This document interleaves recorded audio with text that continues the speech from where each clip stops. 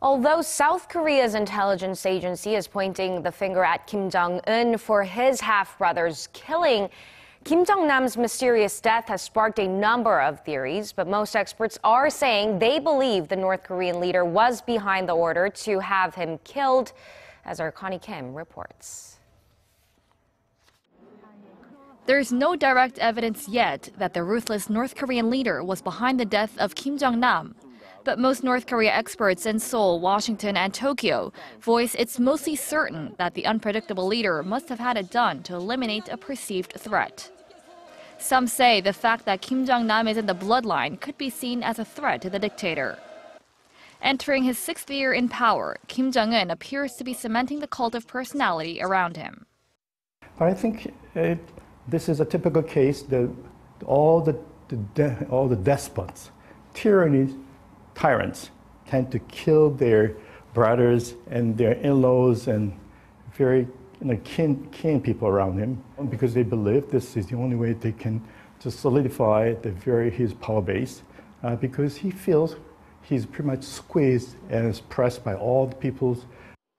Possibly adding to Kim Jong-un's hostility towards his half-brother, Kim Jong-nam had publicly criticized a transfer of power that brought Kim Jong-un to the top of the regime, replacing their father. Another possible motive being discussed is China's protection of Kim Jong-nam in case Kim Jong-un dies. Kim Jong-nam has been China's favorite. The Chinese government has been financially supporting Kim Jong-nam because Beijing looked to him as the next North Korean leader in case an emergency occurs. For Kim Jong-un, eliminating his half-brother favored by Beijing was necessary, especially because he himself did not have good relations with China. In fact, government sources say Kim Jong-nam has been exposed to the threat of attack since March, after China stopped providing as much security to him as it cozied up to the regime in Pyongyang in opposition to the planned deployment of THAAD in South Korea. Government sources say another reason for the killing was to prevent Kim Jong-nam from going to South Korea. A source who asked not to be named said Kim Jong-nam had been called back to Pyongyang by the North Korean authorities for various reasons, but did not respond.